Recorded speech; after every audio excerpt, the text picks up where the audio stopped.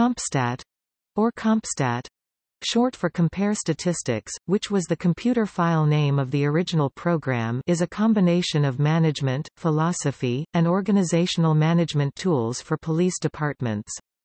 It is named after the New York City Police Department's accountability process and has since been implemented by many other police departments, both in the United States and abroad. CompStat offers a dynamic approach to crime reduction, quality of life improvement, and personnel and resource management, whereby ranking police department executives identify spikes in crimes using comparative statistics and address those spikes through the use of targeted enforcement.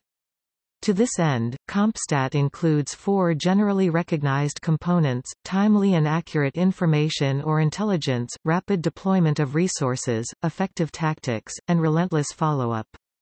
However, CompStat can be expanded and tweaked depending on specific department needs. Originally, it was modeled after the broken windows theory, whereby minor crimes would be addressed in order to reduce major crimes.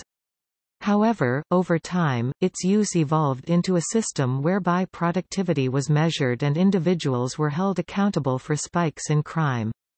Commercial entities began producing turnkey packages including computer systems, software, mobile devices, and other implements assembled under the heading of CompStat. For example, geographic information systems allow departments to map crime or other types of data, to aid in identifying and solving problems in their assigned area.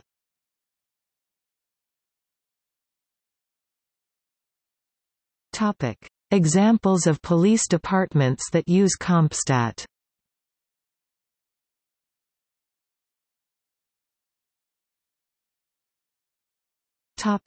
Canada. Halifax Regional Police, Vancouver Police Department.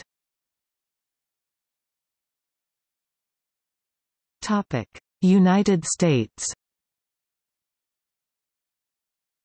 Austin, TX Baltimore, MD, where the system is called CityStat. In 2007, then-Governor of Maryland Martin O'Malley implemented Maryland StateStat, the first statewide performance management system based on CompStat. Los Angeles, Nashville, TN. New Haven, CT. Oakland, Philadelphia, San Francisco, San Juan, Puerto Rico. Washington, D.C. Detroit, ME. New York, where statistics are available to the public through the NYPD CompStat 2.0 website.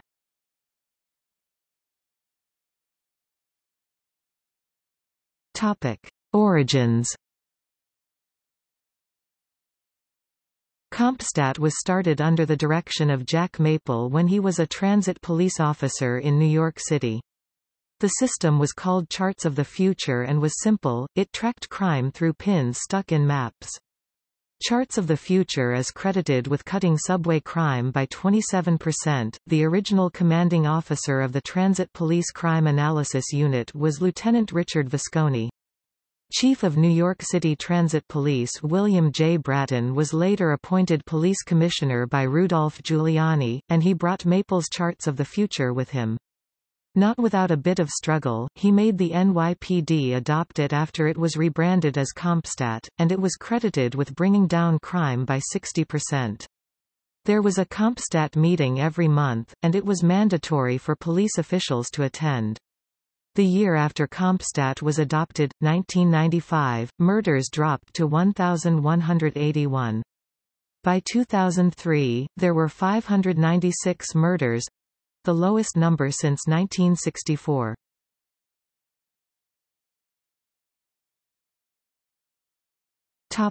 Operations.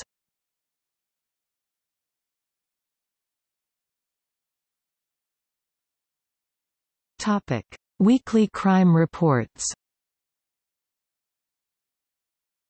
On a weekly basis, personnel from each of the NYPD's 77 precincts, 9 police service areas and 12 transit districts compile a statistical summary of the week's crime complaints, arrests and summons activity, as well as a written report of significant cases, crime patterns and police activities. This data, with specific crime and enforcement locations and times, is forwarded to the chief of the department's CompStat unit, where information is collated and loaded into a citywide database. The unit runs computer analysis on the data and generates a weekly CompStat report. The report captures crime complaints and arrest activity at the precinct, patrol bureau and citywide levels, presenting a summary of these and other important performance indicators. The data is presented on a week-to-date, prior 28 days and year-to-date basis, with comparisons to previous year's activity. Precinct commanders and members of the agency's top management can easily discern emerging and established crime trends, as well as deviations and anomalies. With the report, department leadership can easily make comparisons between commands. Each precinct is also ranked in each complaint and arrest category. Topic: Accountability. The CompStat program involves weekly crime control strategy meetings. These gatherings increase information flow between the agency's executives and the commanders of operational units, with particular emphasis on crime and quality of life enforcement information. In the department's vernacular, these briefings are referred to as CompStat, computerized statistics meetings, since many of the discussions are based upon the statistical analysis and maps contained within the weekly CompStat reports. These meetings and the information sharing they generate are an important part of Bratton's comprehensive, interactive management strategy, enhancing accountability by providing local commanders with considerable discretion and resources. The program also ensures that precinct commanders remain aware of crime and quality of life conditions within their areas of responsibility. By meeting frequently and discussing the department's 10 crime and quality of life strategies, the initiatives are fully implemented throughout the agency. Precinct and other operational unit commanders use this forum to communicate with the agency's top executives and other commanders, sharing the problems they face and successful crime reduction tactics. The process allows top executives to monitor issues and activities within precincts and operational units, evaluating the skills and effectiveness of middle managers. By keeping abreast of situations on the ground, departmental leaders can properly allocate resources to most effectively reduce crime and improve police performance. It is important to note that the weekly CompStat report and crime strategy meetings do not focus simply on enforcement of the 7 major crimes comprising the FBI's Uniform Crime Reports (UCR) index, but also capture data on the number of shooting incidents and shooting victims, as well as gun arrests.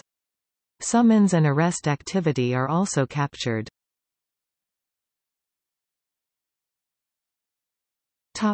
In concert with broken windows theory. By arresting or issuing summonses to people who engage in minor violations and quality of life offenses, such as public drinking and public urination, panhandling, loud radios, prostitution and disorderly conduct, ensures that those behaviors are deterred.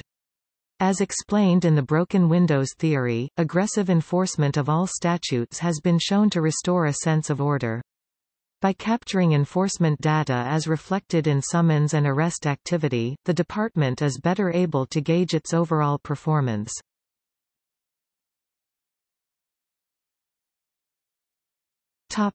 Commander profile reports. The CompStat unit also develops and prepares commander profile reports. These weekly reports help executives scrutinize commanders' performance on a variety of important management variables. All profiles furnish information about the unit commander's appointment date and years in rank, the education and specialized training he or she has received, his or her most recent performance evaluation rating, and the units he or she previously commanded. Every profile also captures some non-crime statistics: the amount of overtime generated by members of the command, the number of department vehicle accidents, absence rates due to sick time and line of duty injuries, and the number of civilian complaints logged against members of the unit. Community demographics and information on the unit's personnel is also included. With this data, executives can monitor and assess how commanders motivate and manage their personnel resources and how well they address important management concerns. The commander profile also acts as a motivational tool. Profile subjects are familiar with the criteria used to evaluate them and their peers, enabling report subjects to monitor and compare their own success in meeting performance objectives with others' achievements.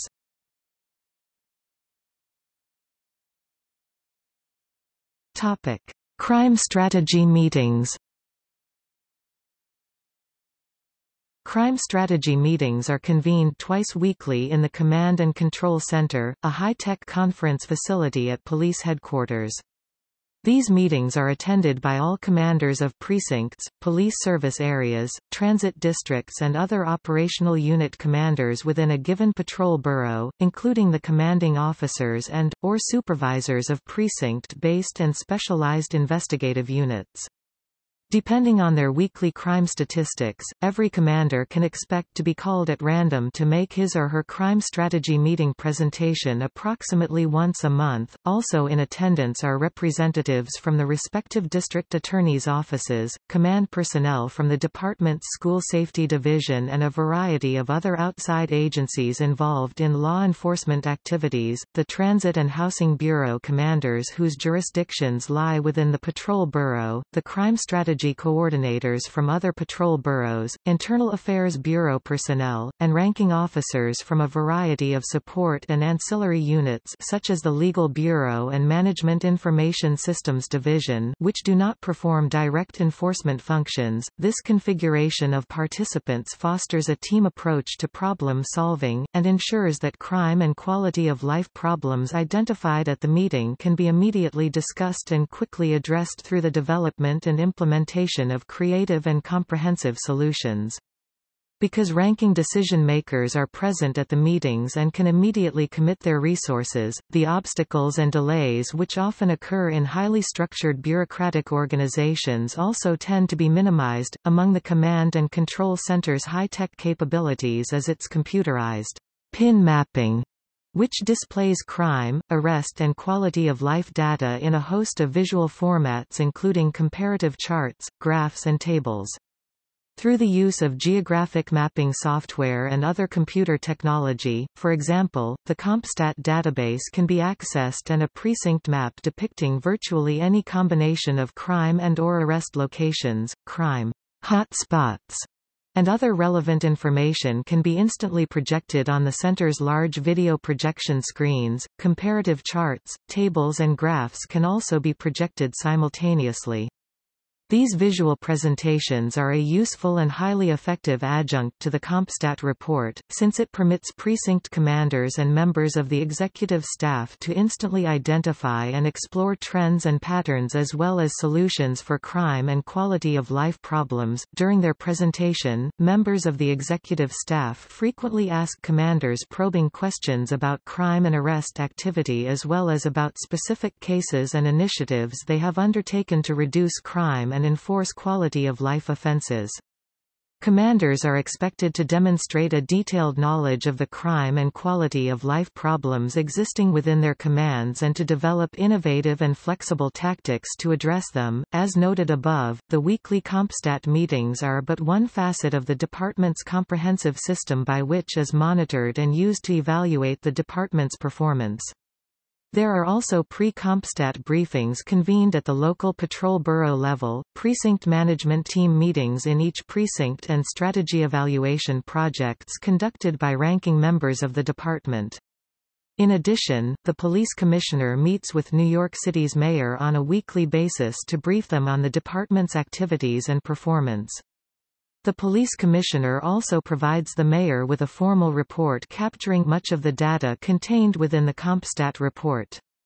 Finally, a great deal of the CompStat data and other indices of performance are provided to the public through inclusion in the mayor's management report. This report and the preliminary report issued 4 months into the fiscal year provide detailed comparative data on the performance of every mayoral agency within city government. The process permits personnel at all levels to monitor and assess the effectiveness of their efforts and redirect those efforts when necessary.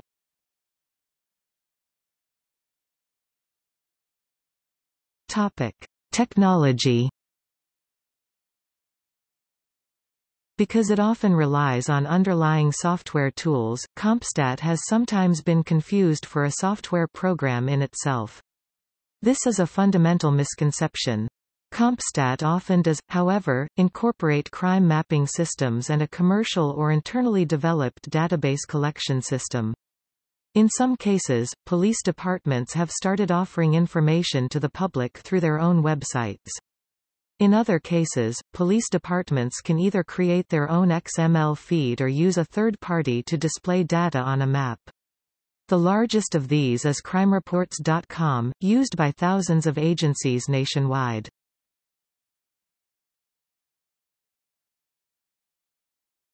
Topic: Critique.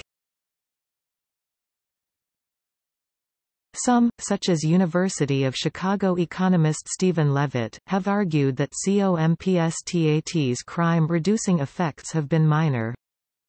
The introduction of CompStat happened alongside the training and deployment of around 5,000 new better-educated police officers, the integration of New York's housing and transit police into the New York Police Department, police decision-making being devolved to precinct level, the clearing of a backlog of 50,000 unserved warrants, robust, zero-tolerance campaign against petty crime and antisocial behavior under Mayor Giuliani and Police Commissioner Bill Bratton, widespread removal of graffiti, programs that moved over 500,000 people into jobs from welfare at a time of economic buoyancy, housing vouchers to enable poor families to move to better neighborhoods, gentrification, displacement of lower-income individuals more likely to commit crimes from gentrifying or gentrified communities, demographic changes including a generation raised in the social welfare systems started in the 1970s and 1980s, end of the crack epidemic and a shift to a marijuana-based drug economy with a larger consumer base and less competition, advances in emergency medicine allowing more victims to survive, a further reduction in the lead contaminants in the environment. Another criticism of the CompStat program is that it may discourage officers from taking crime reports in order to create a false appearance of a reduction of community problems. According to journalist Radley Balco, some recent reports from New York City suggest the program needs some tweaking to guard against the twin dangers of unnecessary police harassment and underreporting of serious crimes. An anonymous survey of hundreds of retired high-ranking police officials found that tremendous pressure to reduce crime, year after year, prompted some supervisors and precinct commanders to distort crime statistics. Similarly, crimes may be reported but downplayed as less significant, to manipulate statistics. As an illustration, before a department begins using CompStat, it might list 100 assaults as aggravated and 500 as simple assault. If there were a similar pattern of underlying criminal activity the next year, but instead 550 assaults are listed in CompStat as simple and 50 as aggravated, the system would report that progress had been made reducing major crimes when in fact, the only difference is in how they are reported. Manipulating reporting data may also negatively affect personnel and financial disbursement. Communities whose improvements on paper show they need less resources could lose those resources and still face the same amount of actual crime on the streets. Many of these negative effects in the possible weaknesses of the CompStat system were dramatized in HBO's The Wire, as part of an overarching theme of systemic dysfunction in institutions. Indeed, nay of the central themes of the critically acclaimed HBO series, was the pressure politicians put on police brass, who then apply it to the department's middle management, to generate PR-friendly statistics about lowering crime and increasing arrests. In the show, this was referred to as juking the stats. The issue was further publicized in 2010 when NYPD officer Adrian Schoolcraft released recordings of his superiors urging him to manipulate data.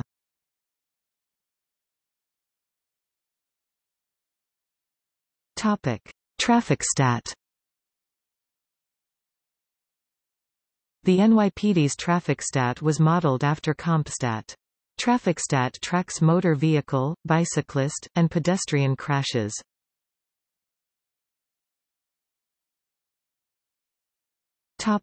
In popular culture. The use of crime statistics to hold individual members of the fictional Miami Metro Police Department brass accountable and the resulting pressure on those individuals, is shown repeatedly in the Showtime TV series Dexter, with Thomas Matthews, Maria LaGuerta, and as of Season 6, Lieutenant Deborah Morgan on the line, at various times.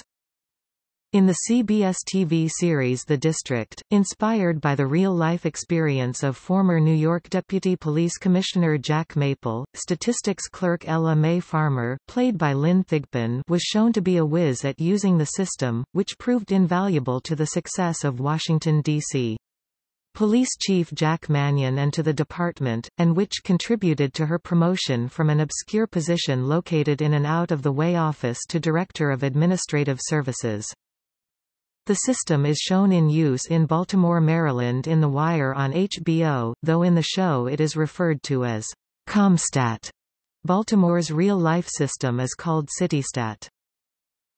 The podcast Reply All aired 2 episodes regarding CompStat, titled, The Crime Machine Part 1 and The Crime Machine Part 2.